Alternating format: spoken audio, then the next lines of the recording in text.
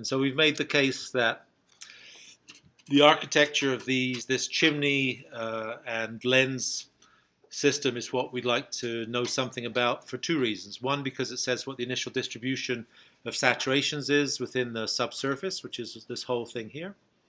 And the second is, if we know what this distribution is, we know that once we pass fluids through here, from what we talked about last time, we should be able to say something about the velocities at which those fluids would go, water in this case, the volumetric flow rates at which those would go.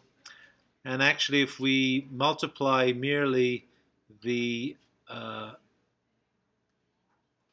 volumetric flow rate by the solubility of this material, that immediately gives us the mass rate of dissolution and its transport downstream.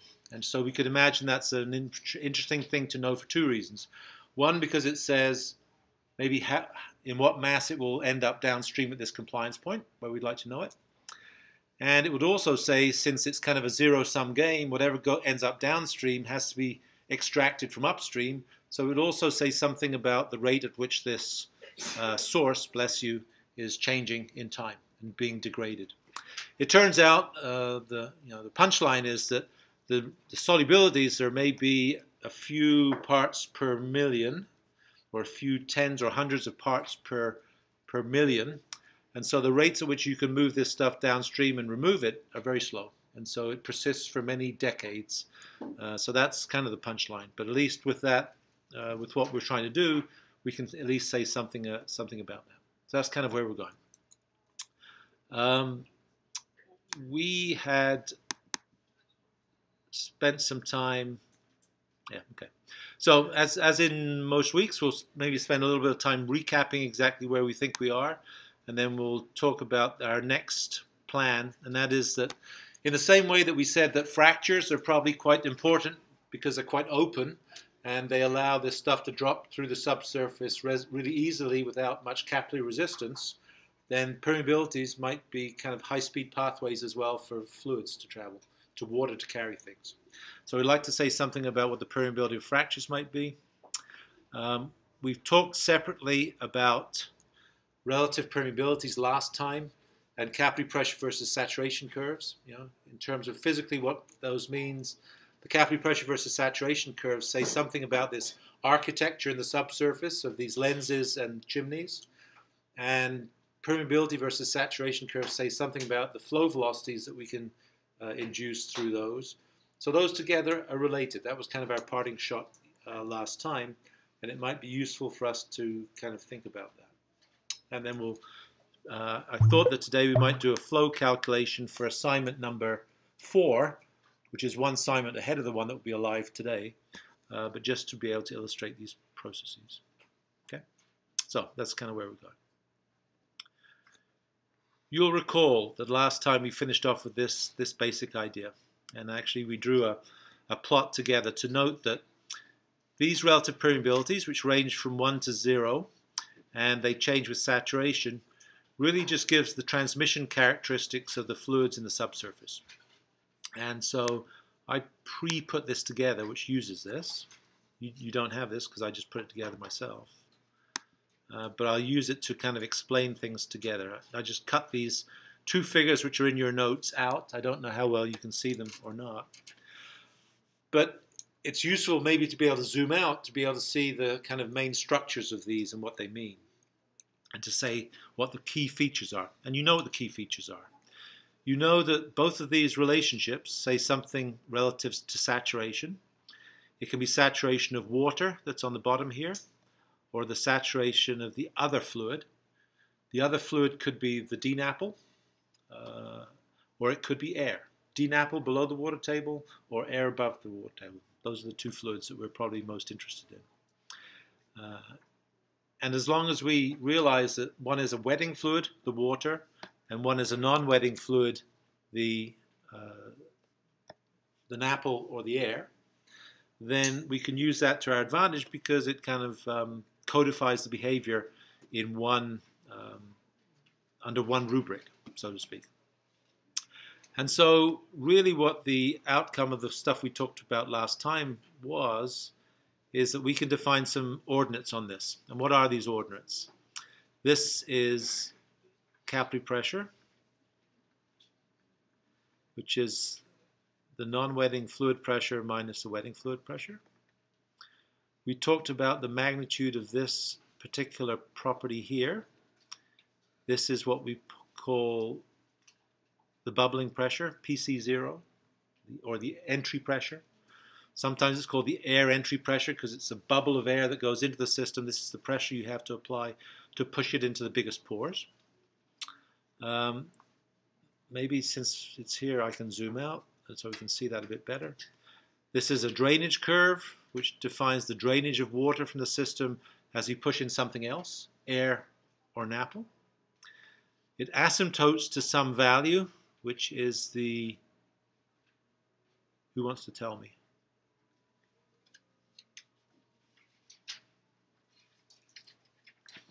No. Irreducible saturation of water. This is the amount of water we can't get out of the system after we've put all this air into the system. And that represents this kind of left-hand limiting value. Which is marked on here. It also, by the way, is congruent with this value here, which we talked about. That's kind of our parting shot last time. And now, if we stop pushing air into the system or NAPL into the system at these higher pressures, and then back the pressure of that NAPL off, then we come down on a different trajectory. And we come down on this imbibition curve, meaning that water is spontaneously imbibed on a thirsty Thursday. And ultimately, as we reduce the pressures to zero, we're left with an irreducible amount of the non-wetting fluid which is left in, which would be this amount here, 15% here, of air that we can't get out of the system or NAPL that we can't get out of the system. So those are the important ordinates that we have on here. Right? So this is this. If we stop it partway through, here for instance we have these scanning curves which define how we go across from a drainage curve to an imbibition curve, just identifying the hysteresis. I'm not sure we spent much time on it in the notes when we talked about it, but if you think about a windshield, there's this little picture in your notes. We didn't spend much time thinking about it. But if you look at a drop of rain on a windshield, you see these two contact angles. The downstream one when it's trying to travel downstream on the windshield, and the receding one, which is this trail of water above it as it's dribbling down. So these are different magnitudes for these wetting angles, and that's really the reason for the hysteresis. The ability to wet this surface, it's more difficult when it's dry and hasn't been wetted before, and it's much easier to wet it if it's already been partially wetted in the first place. And so that's the reason that we go up one trajectory here and come down a different trajectory. Hysteresis in BA. But a physical explanation of it at least. So those are the ordinates of the capillary pressure curve. And if you like, these are the things that control exactly what the this kind of chimney that we have that is smeared with a lens sitting in the bottom that sits on the rock. And this is 100% saturated. And this may be, and the non-wetting fluid is 30% saturated. We can calculate that. We know how to do that. And this would be the water table at the top. So this is controlled by capillary pressure versus saturation curves, which is this thing here, which is what you've just used on your Yucca Mountain assignment to talk about volumes of available fluids. The rates at which we can push fluid through this when it's partially saturated, so if we know what the saturation of this system would be, say we have a capillary pressure at some location and it's equal to this saturation of water here, then we'd know we could calculate the capillary pressure at this point here. We could use that capillary pressure to calculate what the saturation is, and if we know what the saturation is, then we know exactly where we are on this vertical ordinate. And so the utility of that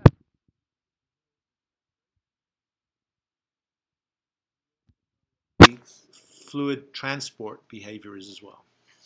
And so I realize that this is probably getting a bit hazy, but this is 100% water saturated. This is 0%. It physically looks like the stuff at the bottom here. And so, for instance, if we knew exactly where we were sitting on this, at this particular saturation, we could figure out two relative permeabilities. We get the relative permeability of the non-wetting fluid, which would be the air or the napple. And in this case, it's, I don't know, 0.05, just to put a number on it.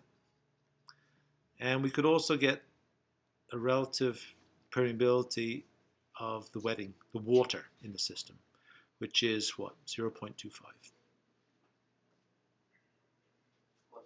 Yeah, got it.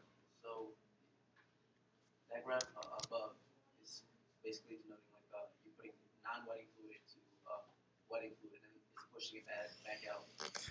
We're putting non-wetting fluid into a water-saturated core, and then as we drop the pressure, it gets pushed back out and it gets replaced with water. Yeah. Right. And you said you're comparing that to a drop of water sliding down a windshield. The reason that it comes back on a different pathway, it goes up on one pathway and comes back on a different pathway, because in this case, the non-wetting fluid is pushing out the water, and in this case, it's pulling the water back in. And so, in one case, we're pushing this in against the existing wetting water, and in this case, we're pulling the water back in through the system.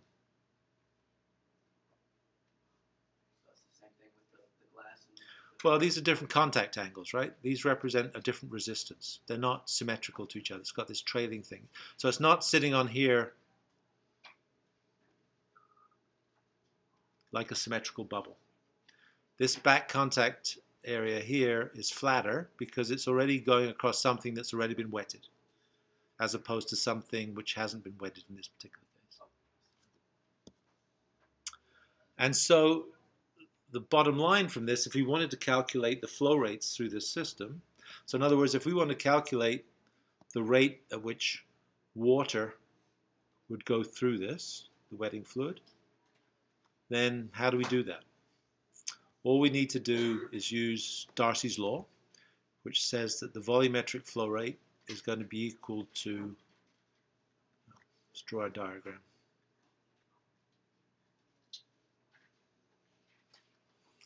Flow rate Q, an overall cross-sectional area A. It's a function of the relative permeability to water multiplied by the permeability of the core, the viscosity of water, the pressure difference with length.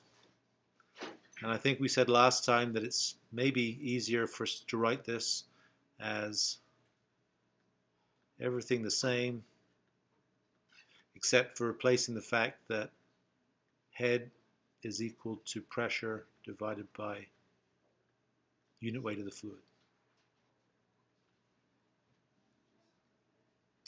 And this would be head versus length multiplied by rho g. So those are equivalent to each other. And so to calculate that, what do we need?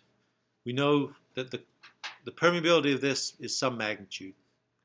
And it doesn't matter what it is. It could be a Darcy, 10 to the minus 12 meters squared, just a number that I'm making up. And so, but this is the permeability of the porous medium, period. Doesn't matter if it's a permeability to water or to air or to DNAPL. There's only one permeability. So we have this. This would be the viscosity of water, which is roughly 10 to minus 3 Pascal seconds, if you remember. This would be the head gradient. And so one way of thinking about the head gradient might be the slope of the water table, dx dh. which has no dimensions, which is kind of convenient. Density of water, which you all know, and gravity.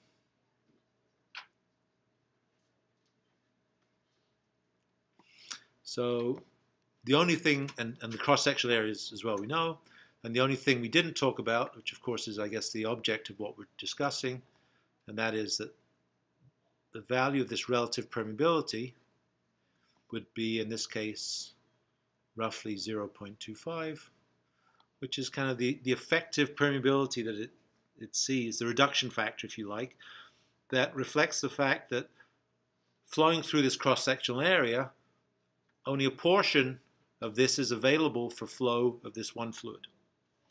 If it's 100% water saturated, the relative permeability to the wetting fluid would be equal to 1. If it's disconnected, then the relative permeability to the wetting fluid would be 0. And in between those, at these intermediate saturations, it would be different values, between 0 and 1.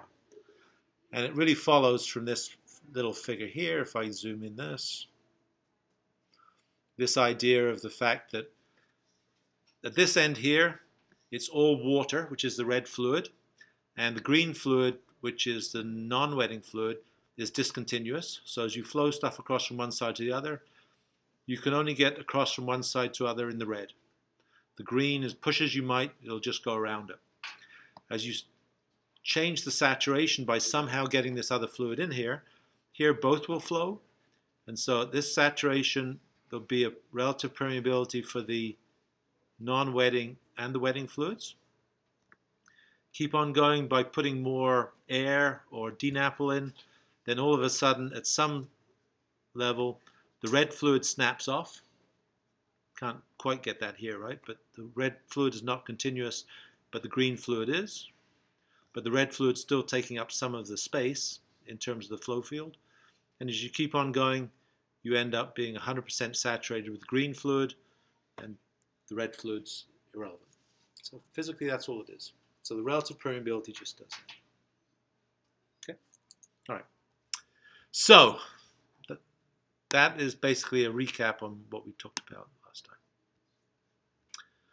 So we made the point before that when we dealt with flow in fractures, well, actually, let's do this first. So let's say something about the geometry of this curve. We haven't really said very much about that.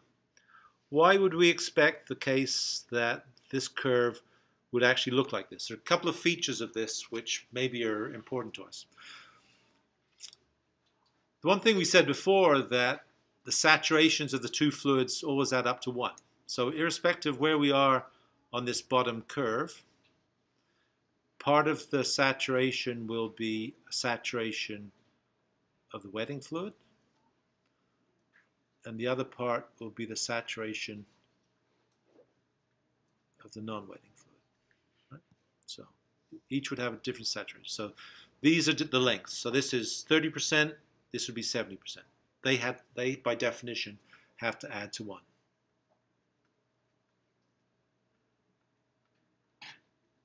By definition, that's true. And makes sense, right? You have it has to be filled with one or the other.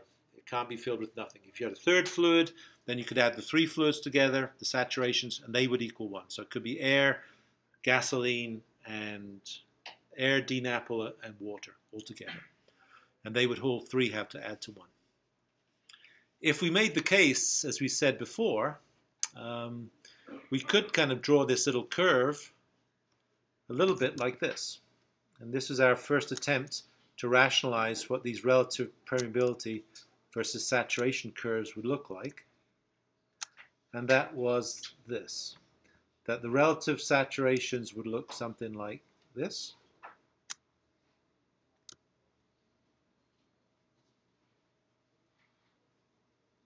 Yeah, I'll just use those colors. This is the saturation of wetting fluid between 0 and 1. And these are our relative permeability curves from 0 to 1.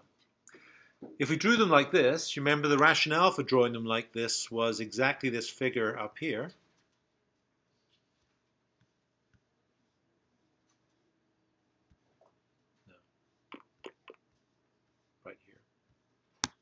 Not here? All right, I can't find it. I'll go here. The rationale was this. And that if we think of this as being the relative proportions of red and green, the relative saturations, then the cross-sectional areas that are filled up with each of these would just scale in this X plot on here, if that was the case. That was the rationale that we gave of how much cross-sectional area we had for each of these fluids to fit in.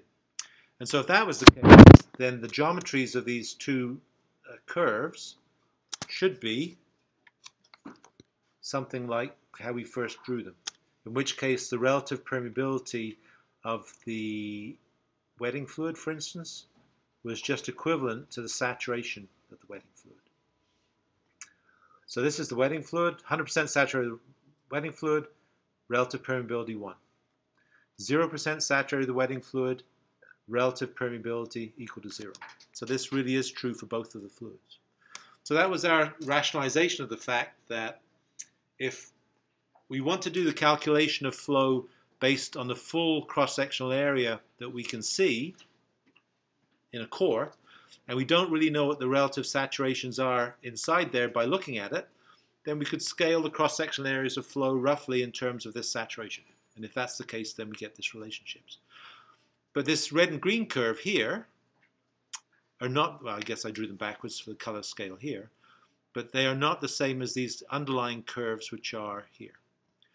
And so the one thing is apparent, and that is that although the saturation of the wetting fluid plus the saturation of the non-wetting fluid together have to fully saturate the sample, it is not true, and you can't see it here, is that the non-wetting, the relative permeability of the non-wetting fluid plus the relative permeability of the wetting fluid does not equal 1, right? And that's what this curve here is showing. And I'll zoom into a bigger figure. Go back to this, which I've kind of lost, but we'll get back to it. This here. And that is exactly this, right? So what are the reasons for that? The fact that if we wanted to calculate exactly this curve, it doesn't look like this and this. Because each one of these obviously would add to 1, right? If we wanted to calculate this relative permeability here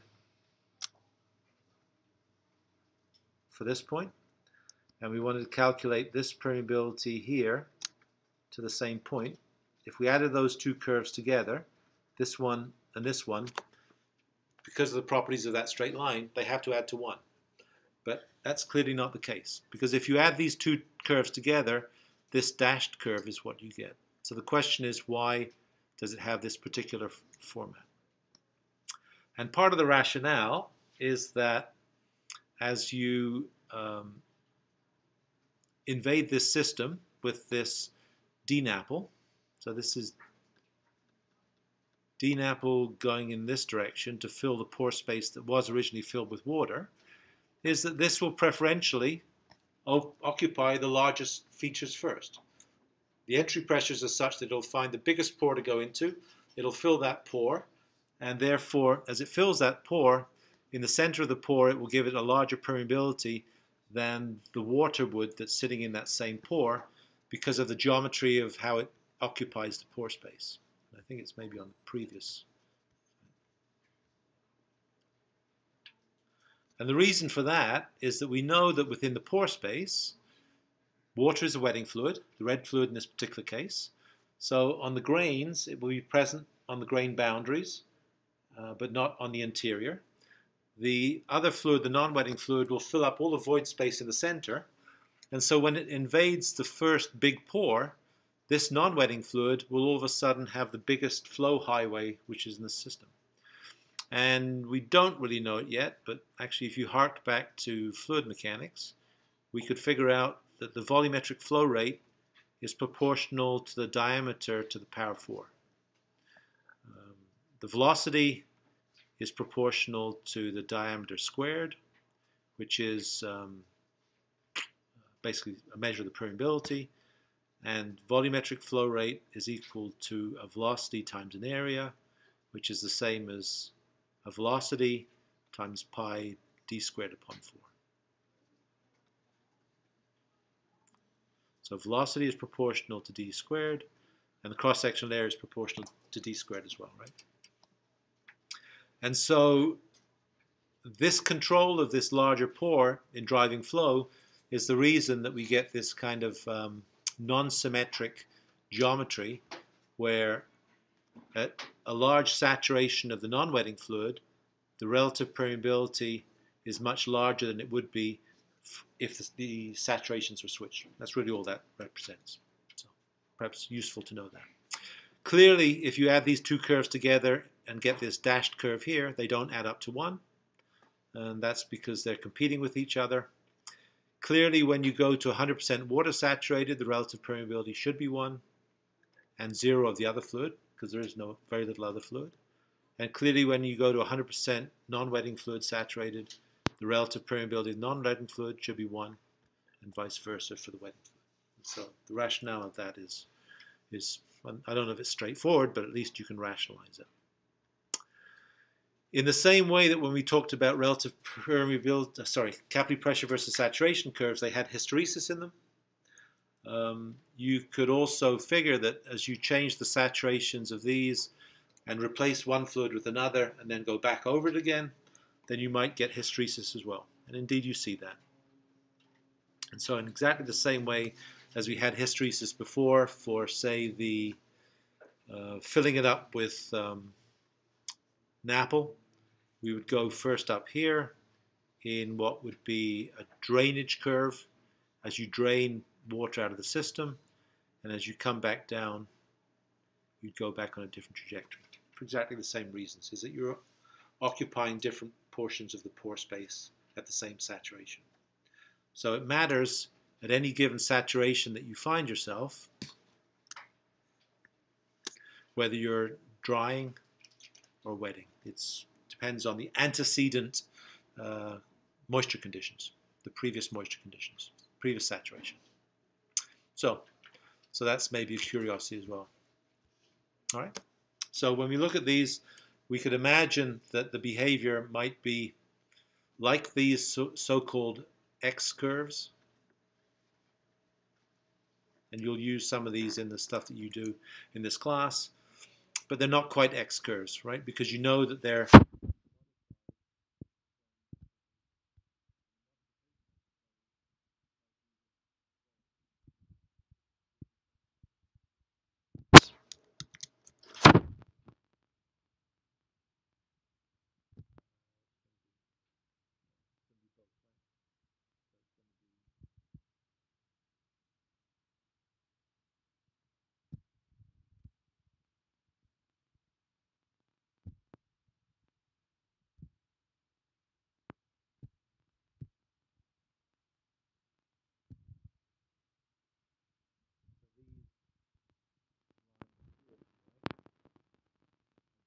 excluding these portions.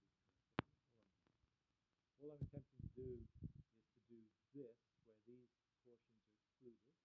the left-hand side. And so it's very difficult to get these curves. They're very rarely measured.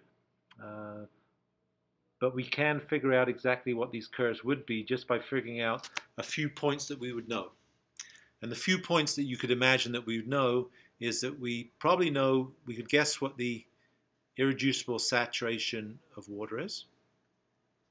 It should be this. We might be able to guess what the irreducible saturation of the non-wetting fluid, which would be this point here. And we know that when it's fully saturated with one phase, then the relative permeabilities should be equal to 1. And so if we know this point and this point and this point, then that's everything we need to be able to get this green curve. And if we know this point and this point and this point, these are 100%, then we have those curves. And so although we don't we can imagine that this might be the structure of these curves. Not a bad approximation of those might be what we've just put together in 2 seconds.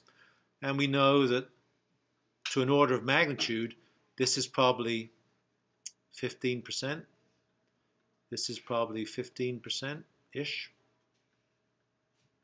Just pulling numbers out, order of magnitude. And that these numbers are between 0 and 1. So with that information, you can draw those figures. You don't need to know this information. Okay. So,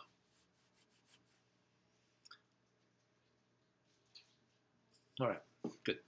So we could put those together. So that's the behavior that we might expect for porous media, which is what we've talked about, sands and gravels and clays, etc. But the other thing that we made the case for is that in some media, and I'm just going to go back to this again, is that in the same way that you could imagine that fluids will travel very easily through fractures. So we're not talking, before we talked about the entry pressures in fractures and how those vary with the size of the fracture, the aperture of the fracture. Here we're talking about the rates at which fluid can flow along those rather than whether they can invade them or not. And so if we look at the permeability of fractures, we can also calculate what those permeabilities might be in a fractured medium. And so one easy way to do that would be this. And also, there is a rationale why you do fluid mechanics, because it relies on concepts of fluid mechanics. If you imagine flow within a parallel-sided duct, not a cross-sectional pipe, but a parallel-sided duct, then it turns out that the average velocity that you get along such a duct in the direction of flow, if you had a pressure gradient between an upstream pressure and a downstream pressure, so delta P is equal to P1 minus P2, then what the flow velocity would look like would actually be this parabolic form. It would be 0 at the walls, and it'd be a maximum in the middle. But since we're usually only interested in volumetric flow rates, what we could do is we could take this distribution under this parabolic curve and we could make it into an equivalent distribution where this is the average velocity here. Where the areas under those two curves are identical, it means that the volumetric flow rate, by definition, is the same. And the volumetric flow rate for flow in a duct allows us to get this average magnitude, which is this. It's a function of the aperture between the walls.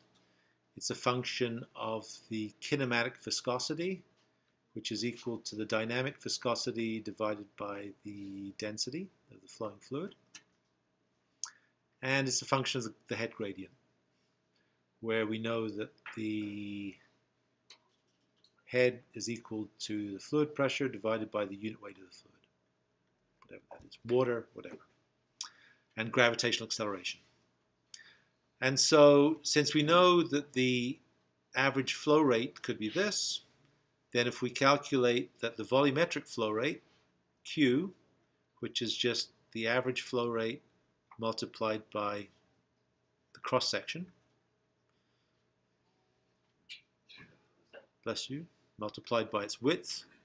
So if you looked at fractures here, this might be its width. So by aperture, we mean the spacing between those, the two rock walls.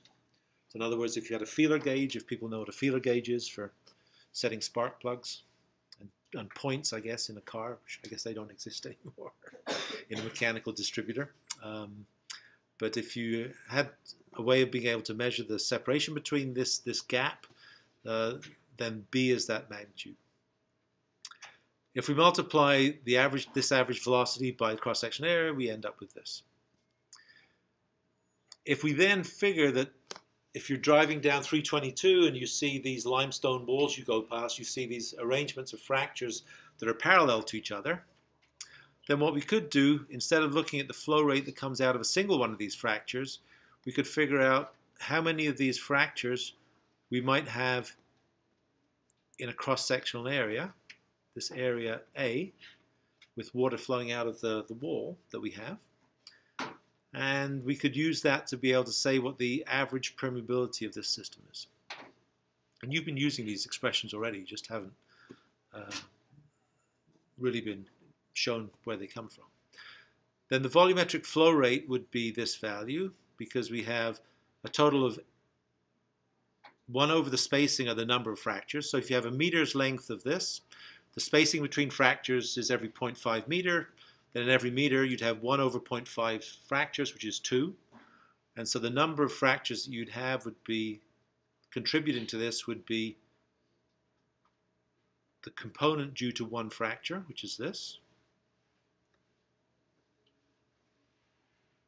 multiplied through by the head drop, and multiplied through by how many fractures you have. If you only have 1 fracture per meter, then this is 1 over 1. If you have a spacing of 0.1 of a meter, you have 10 fractures per meter, and so you'd have 10 of these pipes contributing to flow out of this one cross-sectional area. And so the bottom line is, I don't think you need to know anything more than that. The bottom line is what you've used already, is that the bulk hydraulic conductivity is this.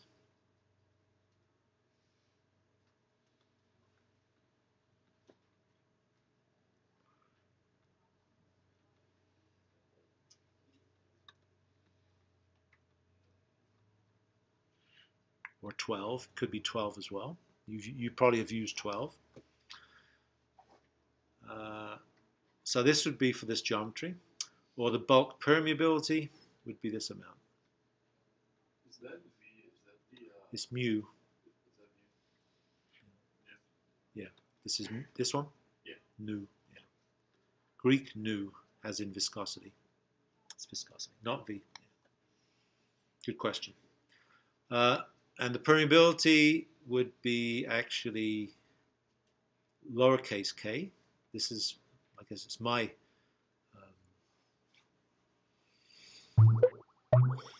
protocol of writing permeability as lowercase k, which is units of meters squared.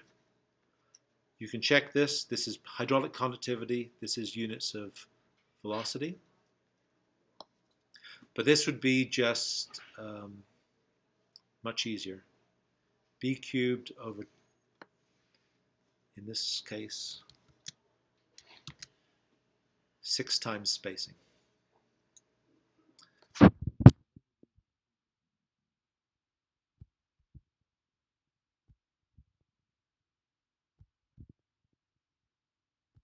Persevering. Yes? So what's the difference between the 12 and the 6?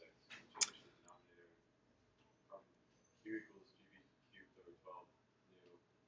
Below that is change to 6. Yeah. So the rationale is this. So this actually should be, yeah, okay.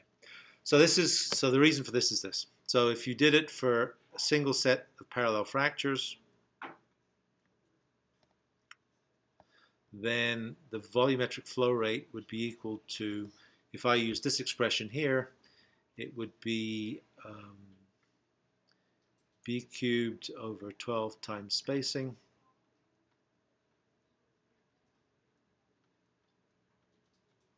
good question, by the way, multiplied by the gradient of head. This would be for fracture set 1. If I did it for what this would often look like, would be a second superimposed set of fractures on here, which would be also flowing out of the page at us, then this would be equal to B cubed over 12s. The gradient of head is the gradient out of the page at us, and so these things, two added together, would be 1 over 6 is equal to 1 over 12 plus 1 over 12. Yeah. Okay. So we're just adding 2 together. We don't add a third because the other one's perpendicular to that, and so we're only looking at the stuff that's coming out of the page ends. Yeah, good question. And so, I mean, you'll see that I'm a bit loosey-goosey with the 12s and the 6s. And part of the reason for that is I'm not sure that it matters that much. I mean, I think you have to think about it and defend it. But if you're looking at a parameter, such as permeability, that changes maybe over I don't know, 6 to 10 orders of magnitude, then a factor of 2 in something is not a big deal. And so you might be surprised that people would say that to you, but that's the reality. It's difficult to get a hard and fast numbers on many of these parameters. You have to go in the field or measure them in the laboratory. They have a reasonable amount of variability to them. And so that variability compared to the 10 order of magnitude is perhaps not a large magnitude. Okay. And so these things, remember that when they're stated here, you've probably used them so far as 1 over 12, and that's the reason that we just mentioned. Don't forget that it matters as to whether it's hydraulic conductivity or permeability. The relationships are different.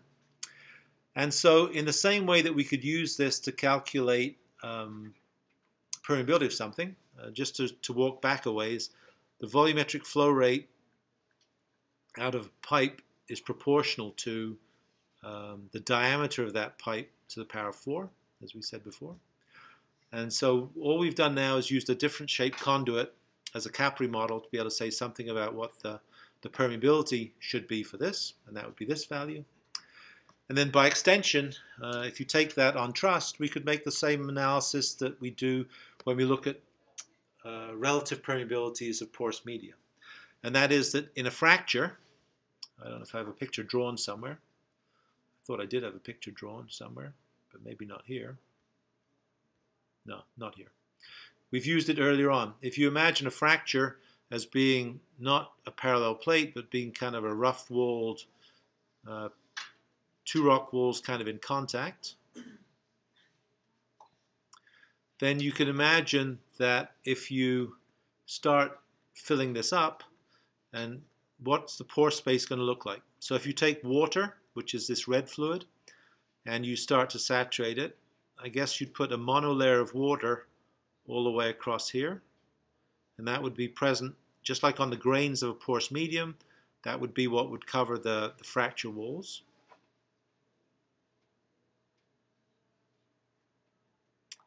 If you kept on adding water, so in other words, if you started off at this saturation here and started increasing the amount of saturation of water, what would you expect? I suppose you'd expect it that it would go close to these little necking points and start filling here first.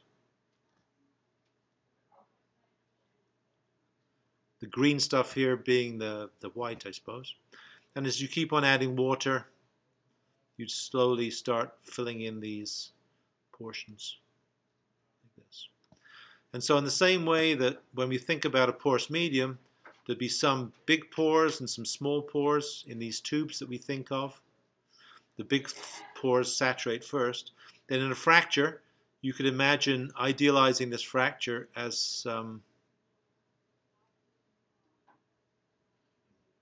I'll just draw it on one side so I don't have to do it both. You can imagine representing this fracture by something like this, where you have big pores. I haven't drawn it very well, but this would be good.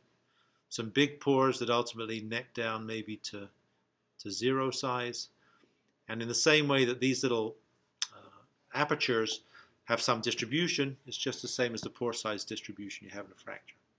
And so if that's the case, then you could imagine that within a fracture you'd also have these relative permeability curves, which we, again, don't know how to draw very well, but at a pinch, you could imagine that we might draw them like this.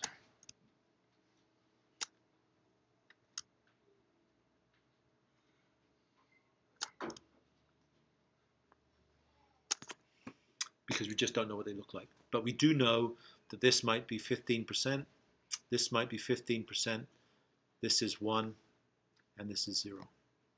And so we could imagine that we could actually construct those if we wanted to. So there's a bit of arm waving going on here, but the reality is those things are rarely measured. But we know what they look like, and you can usually get a pretty good idea of what's going on just by looking at their general shape. Okay. All right. What else do you want to talk about? Right. Everyone okay with that? I don't know how much detail we want to do this in, but this is also worth making the point, I think. So to close this off, and I suppose working from this, so both fractures and porous media, we can think of as a collection of these different pore sizes. We could think of those pore sizes as a whole bunch of capillary tubes that have different diameters to them. And we note two things. One is that the entry pressures into those capillary tubes is controlled by linear function of their diameters, because we know that the entry pressure, the pressure we have to push a bubble in, is proportional to the interfacial tension and inversely proportional to the aperture. What was it for a capillary? It was capillary pressure was equal to 4 sigma over diameter. So we know that. We know also, so that defines whether we can push this other fluid into the system or not. The other behavior we have is how quickly this stuff moves along it if it's fully saturated with this one fluid. And we know what that is for a fracture, which is this magnitude here. We haven't developed an explicit relationship for it for a porous medium. So this is fracture. And I'm just going to be, in the margin, I'm going to do it for a porous medium.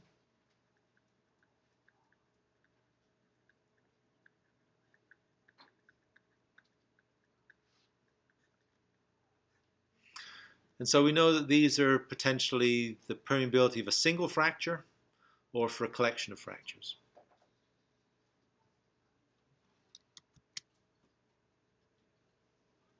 So this is the geometry we just drew. Behaviors in both of these directions. This is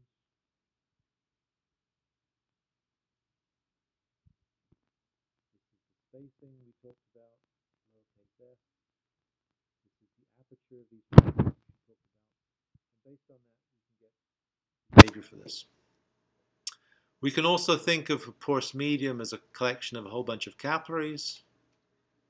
And if we do that, it turns out that the permeability is something like the porosity times the diameter of those capillaries divided by 96. Take it on trust. Well, could derive it, but I bet you'd prefer to take it on trust. So this is the diameter of these capillaries. And so these are exactly the equivalent to each other for a porous medium or a fracture. This is the entry pressure for a fracture. So you remember what we did, what was it? We put 2 plates in a fluid and we looked at how high up in this plate this thing rose. And this HC was equal to this value here. 2 sigma over V times gamma W. This was just the aperture. So at least we've used consistent terminology. The aperture is still B. And so this says something about the entry pressures, how much fluid pressure you have to push to first invade the porous medium. This says that 100% saturation of that given fluid, this is how quickly it runs, because we know we can use that to get fluid velocity is equal to permeability, viscosity,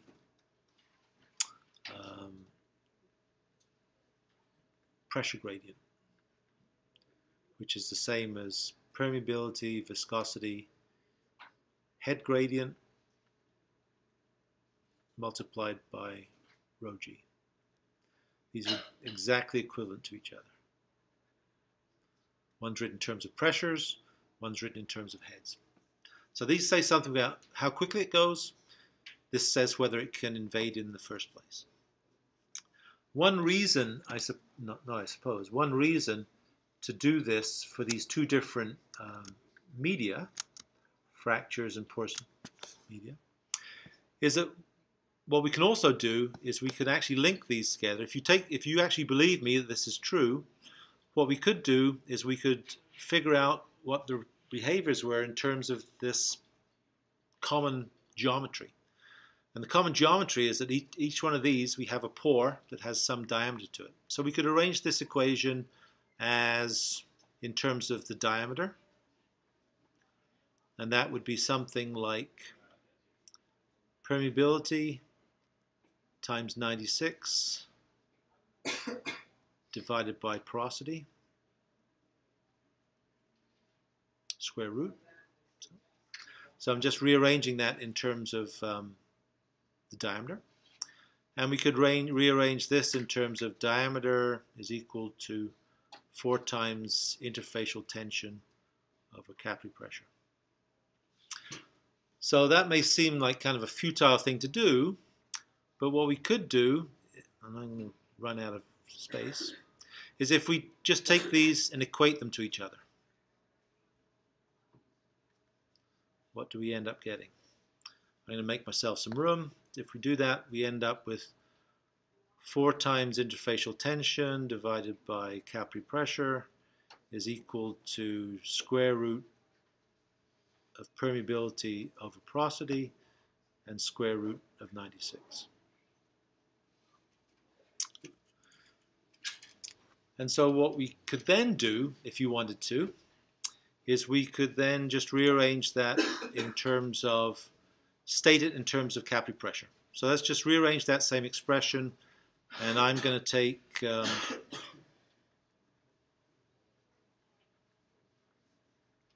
I'm going to take this, and I'm going to keep this here, and I'm going to take everything else onto the right-hand side.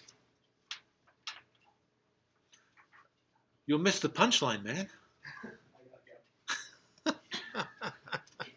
Me too. I'm out of here. That's all right.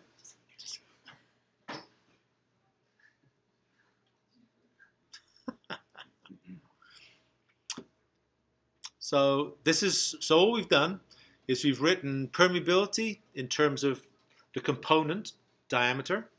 We've written the ability to invade fluid into the thing in terms of its component diameter. So they're kind of consistent in a mechanistic way with 2 different processes.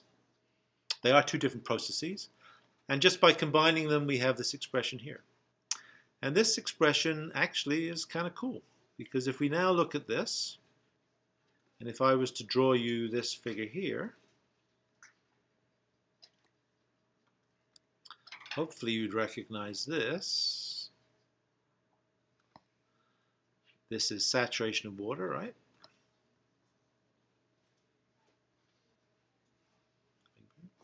Between 0 and 100%. This could be capillary pressure, but it could also be the J function, which is equal to capillary pressure divided through by interfacial tension and multiplied through by square root of permeability and porosity.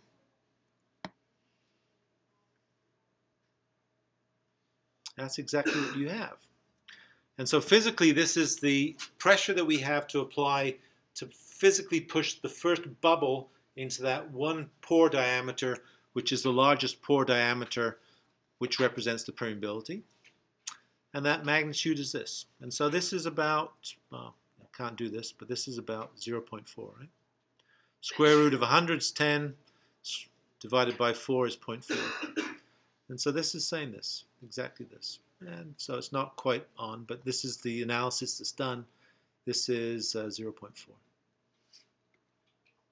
We've used something closer to 0.3, which is really what it is, but that's where that idea comes from. So the idea is, if you represent the physical processes that are going on in terms of these very simple models, one is the capillary tube, you're trying to push a bubble along, you know the resistance to that bubble is provided by interfacial tension. The other one is that you're trying to push fluid along a capillary tube to represent your porous medium, and along that tube you have this geometry where at the edges of the capillary tube the velocity is 0, and at the middle it's a maximum, this parabolic distribution that we looked at kind of here. We said this is in a fracture, but you have exactly the same parabolic distribution in the cross-section of a tube. If we use those very simple mechanistic models, then we get something very real out of it, which is an explanation of why this magic number of 0.3 comes out in this. It's slightly larger, but it's basically the same idea. So I think that's cool. You may not think it's cool, but I think it's cool in tying these things together.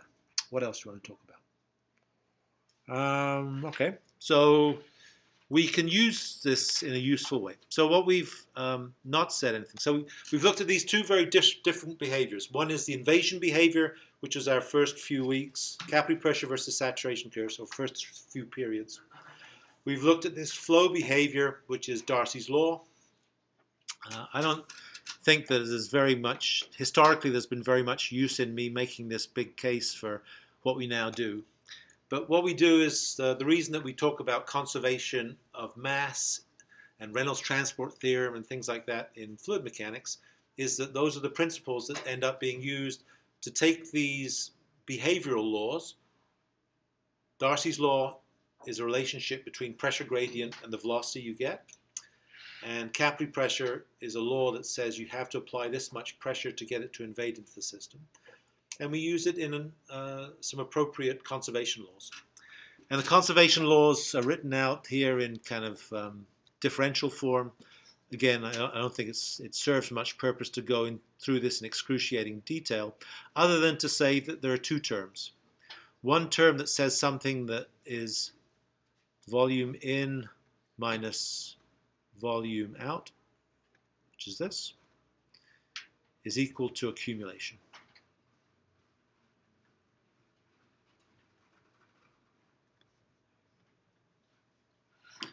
And it's just a mass balance. And so I should probably say what these terms are.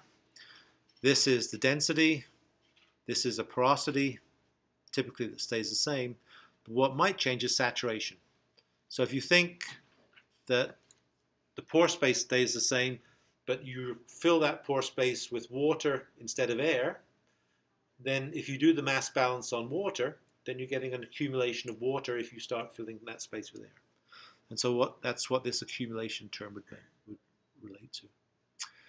This does conservation on density. So in other words, if you wanted to, you could just put density outside each of these expressions instead of inside them. And so it is a mass balance. This term says that what you put in and what doesn't come out the other side of the differential cube is the accumulation. Nothing more than that. And so what we can do is we can write these behaviors in terms of a particular behavior. This is a velocity. This is what we've called velocity, which is also equal to permeability over viscosity times the change in pressure. This is Darcy's law. I'll never examine you on this, by the way. Don't think it's useful for us here. So if we can use Darcy's law to substitute in here, we get something that's a function of pressure. If we can define saturation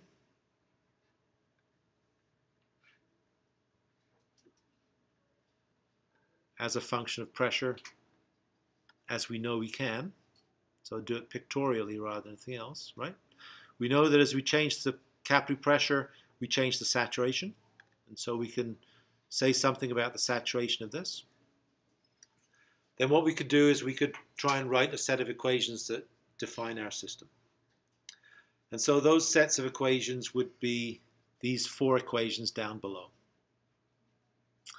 And so we can write a mass balance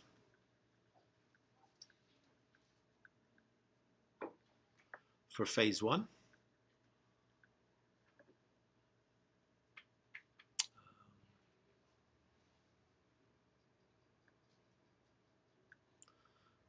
Which is water. I hesitated because I was looking at this. So this is capillary pressure of the non-wetting minus pressure of the wetting. So this P1 has to be water. Just definition. We have mass balance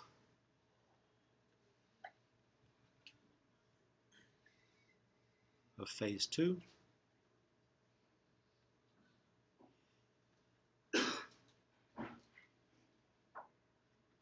is the non-wetting, which could be, I guess, generally the NAPL or air in our system. And again, this is just the mass balance equation that has Darcy's law put in for this term here. And so you'll see this is permeability and relative permeability altogether, pressure gradients, etc. And so if we have the two equations basically say we have a bucket, we have stuff going in, maybe some coming out. What doesn't come out that goes in accumulates.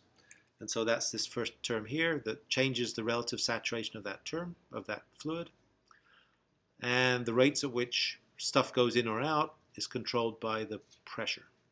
And so the variables that define this equation are the pressure in the water, the pressure in the NAPL, the saturation in the water, and the saturation in the NAPL. So all quantities that we've talked about so far. So that's fine. That describes our system, but that's two equations and we have 4 unknowns. And so we have to figure out exactly how to get 2 more equations. So one equation is that we know that if we add the 2 saturations together, it always has to equal 1, which we've said a number of times. So this is a third equation. And the final equation we can use is that we can use this relationship of the differences between the pressures in the 2 fluids. We have to always be along this curve of capillary pressure. Question. Yep. Is that S1 denoting the multiplier, or is it just saying it's Which one? Here? P2 plus P1? This is a function of. Yeah. And so this is a function of pressures 1 and 2. This is a function of saturations. We now have 4 variables, which are these 4 variables here, and we have 4 equations. So we can solve it.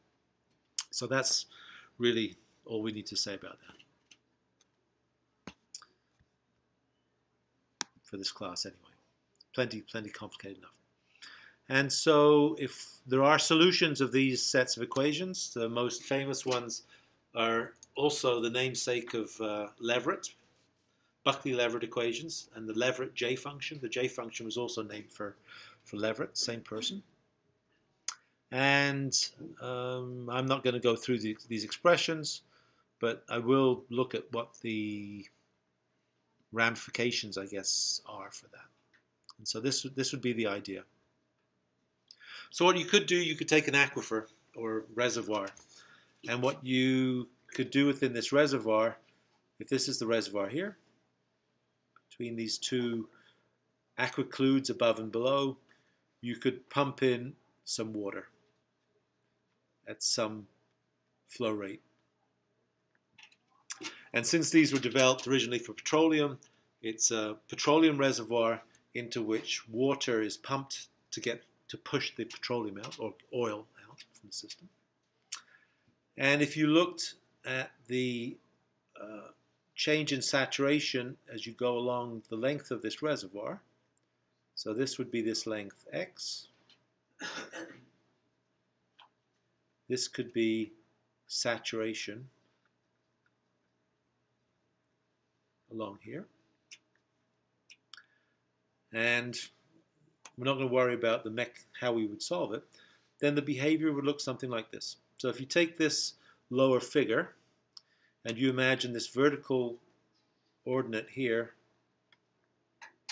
being the x-axis,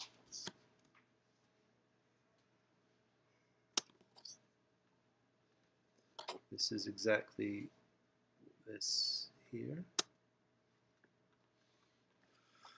And this being the saturation here, then this is the behavior that you'd expect, that we'd like to be able to figure out. So what do we know about the system? So this is, what term shall I use? This is the origin, if you like. This is where Q is being pumped in. This is this point here. And this is the distribution of saturations along here. So it looks like the initial saturation is one that starts off with this. So what would be the original saturation? The original saturation would be this, right? I wish I could draw a dashed curve, but I can't. This would be the initial saturation. So you have an oil reservoir. It's got as much oil as it can take, and the rest of the space, 15% maybe, is filled with water. That'd be a good case, right? And so the initial saturation is that there's the irreducible saturation of water here. This is 100% saturated with water, which it isn't. And so this amount here would be oil.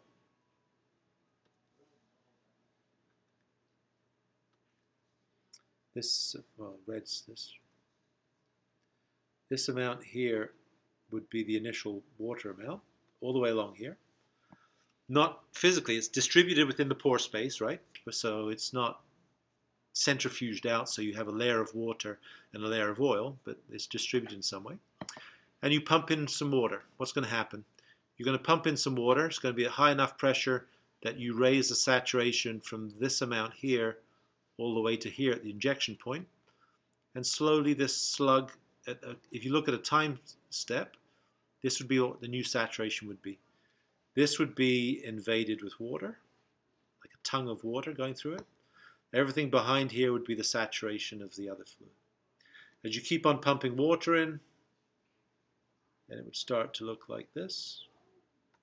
So now the part that's invaded by water would be this.